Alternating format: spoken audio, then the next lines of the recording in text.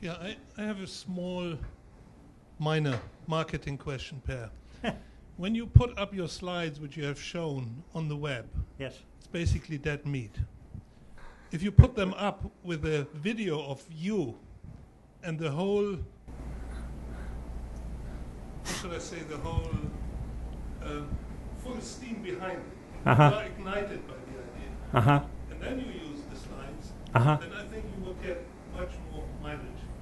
If you do a questionnaire with your Copenhagen students, and if you speak in the microphone, your communication works. If you do a questionnaire for your Copenhagen students, it's dead meat again. If you have a short video clip and someone saying this is the best thing since sliced bread was invented, I think that would be great. So I would like, if you're not doing that already, to encourage you in using video in order to get the message on the web as well, perhaps as otherwise.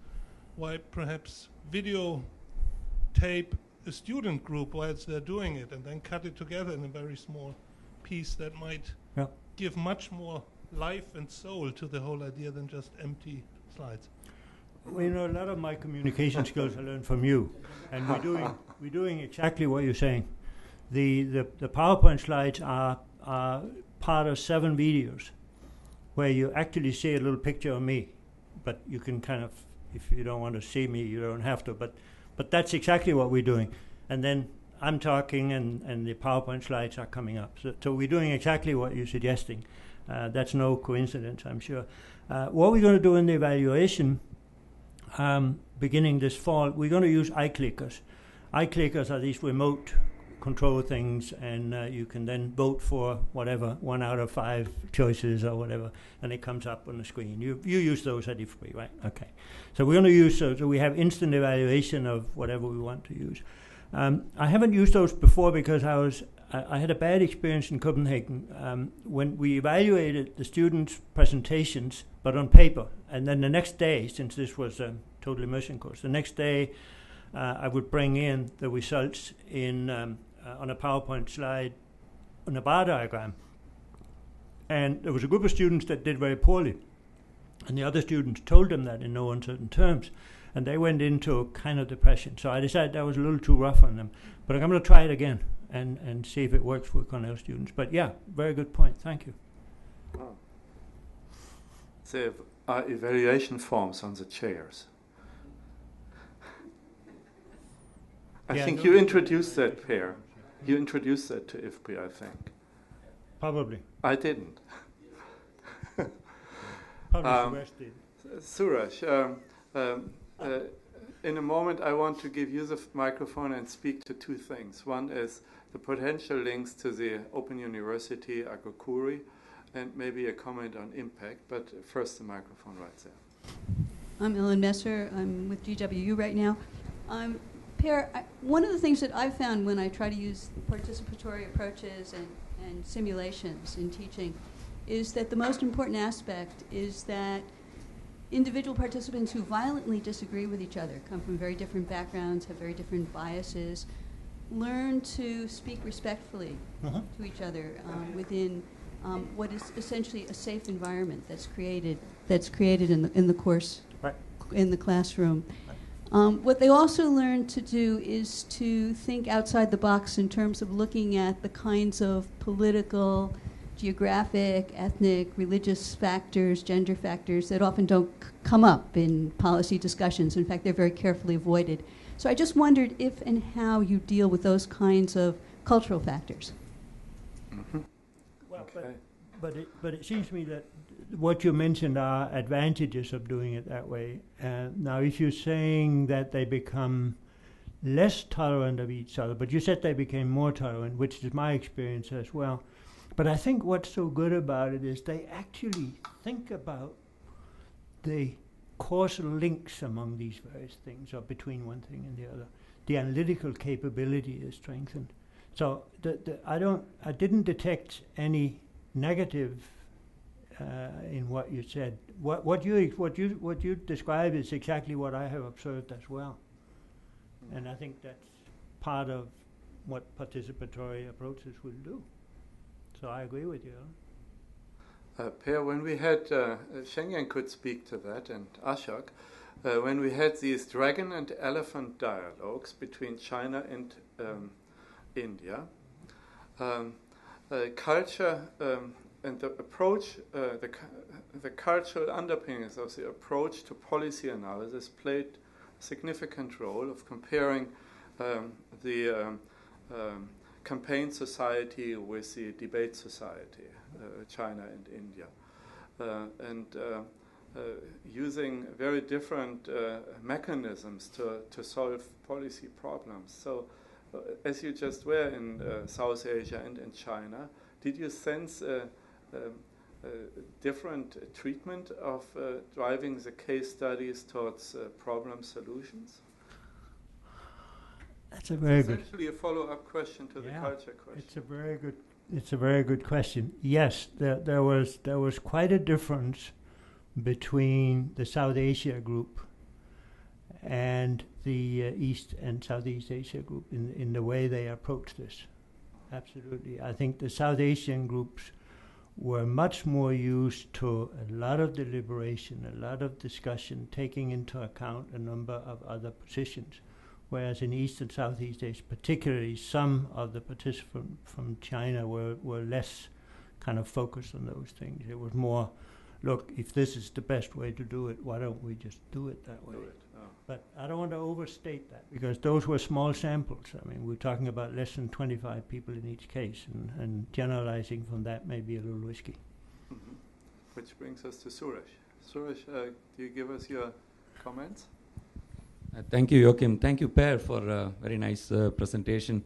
And I'm glad to see the case studies come in the form of a book that we started working from IFPRI as well. I want to address the two issues that Joachim said I should address. To start with the open university approach. Now we are calling it as Open Curriculum and Learning Initiative, but the ideas are same, but we are focusing more on how to get the content to the professors. And that's what you are doing as well. And why should we do that? And exactly to address the question that you raised. And Klaus and I talked about that. Professors, in order to earn little extra income, because which they need, have to go out and do consultancies. In the process, in the past 15, 20 years, teaching has suffered in universities. If we give them a ready-made kind of content that they can use in the form of slides, in the form of case studies, other teaching materials, and we call it now reusable learning objects, where they can take it, mix and match with not necessarily in a course rigid structure, but they can use it in any course. Take one case study from market failures in Malawi in a course in agriculture marketing, not necessarily a food policy course. Right. So that is the approach that we have taken, as you know, in the open learning initiative that we are working on. So we are using this content that you have created in the 60 case studies as an example of how to mix and match content to create new curriculum. Maybe cut this into 3 courses, small courses that can be offered in undergraduate, graduate courses. So that's coming. So we are going to use this as a demonstrative kind of a course. We are using all your cases as what we call reusable learning objects with meta data attached to it. And we are just adding a learning objective to each one of the case study and learning outcome, so that professors can know what after, I mean, you probably have defined that already in your courses when you teach, what students will actually learn after going through this case, for example. That's coming, Joachim. So you will see the live AgroCurie portal where this will be done in July, that we are working very hard on building right now. That's one aspect of the second aspect of impact assessment. That's something that we have been doing at IFPRI. Now we have, at least I can tell what we do from looking at the curriculum impact assessment. We have the list of, or the databases of the courses that are offered in Europe, US, and in major developing country universities where food policy courses are taught, or content of food policy are taught as part of the courses.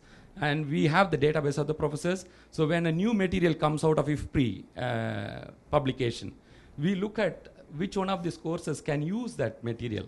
So we directly go to the professor and say, look, it has come up. We encourage you to use that. And then we download the curriculum of this professor next semester and see whether it is entered. So you will see a lot of courses that are offered in global food problems courses, world agriculture courses, that our content, IFPRI content is already there. That's one way to look at our impact. How many professors in developing countries, for example, have actually taken and used that case studies in their courses in terms of impact assessment? We can go back in few years and do that. The other way to do that is, one other way to do is trace the students that you have taken courses with you in developing countries, and see whether they have become social entrepreneurs, so to speak, or policy entrepreneurs, and how analytical they are in addressing the questions independently or as part of the government system and so on.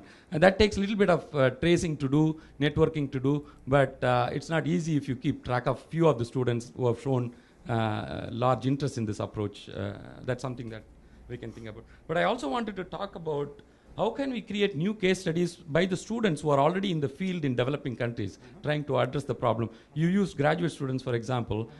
Something that we are trying to figure out in AgroCurie work is, can we use students and professors in combinations? When they do a master's thesis, can a new case emerge that can add value to the content that we already have? That's something that we are trying to experiment with, and we are going one step further to do that in extension system as well. But we can experiment that in the food policy arena, so that we can bring cases from the ground, from Bangladesh, for example, an NGO trying to solve a problem, and how do we bring that NGO program manager to write a case, for example. Let me stop that. Yeah. Any reaction to this, including maybe the last point? Sure. I think all the 10 cases that are currently being prepared are prepared by people in developing countries, about half of them who participated in the workshops. They're not students, they are actually instructors. So yeah, absolutely, to the extent. What we tried to do in Tanzania, in the Tanzania program consists of students from Cornell and students from the medical, College Medical University in Moshi in Tanzania. And they're going to do case studies. And if those case studies are up to the standard, we'll use them. So we absolutely, if we can, the more we can do on that, the better. On the impact assessment, I think the issue for us is: are we going to measure output? That we can do. Are we going to measure outcome? That's not impossible. Are we going to measure impact? That's my problem, and that was kind of my answer to Joachim. I don't know how to measure impact. I don't know how to get the data. If we can do it, let's do it. Well, there we have a nice challenge. I think I would measure by checking whether they got a job and make money relative to the counterfactuals who didn't read Per's cases and were not trained and motivated by them. And IFPRI knows how to do that, randomized design. If we can do that with nutrition programs, why not with case study education programs? So, but I think the next generation has to do that, because it will take a little while, so that they are fully trained and all externalities have kicked in. The great new crop of agricultural policy and economic scholars is growing and changes the world. So did you hear that, Emily? You're the next generation. Per and I met today because Per is a World Food Prize laureate at the event in the State Department where the next laureate was made public. Gebisa Ejeta from Ethiopia is the next World Food Prize laureate, $250,000. Hillary Clinton announced him, and I think it's a wonderful choice. Poor boy, village, Ethiopia, walked to school, later by bus, came home at the weekends only, and focused on his education. Actually, it was made clear that it was his mother who focused. And he ended up developing sorghum hybrids resistant to drought and striga. striker wheat, which is so devastating. I think, Per, the speeches which we have listened today in the State Department, both from the Secretary of State and Secretary of Agriculture, and then at a little luncheon thereafter with leadership from State Department, AID, were unheard of in this town for 30 years. The intensity and the focus on agriculture, fighting hunger, food security, is really great. And one of the 7 points which Secretary of State Clinton made directly addressed the roles of universities and higher education. So I think there's some good news, and I'm happy to share it on this afternoon.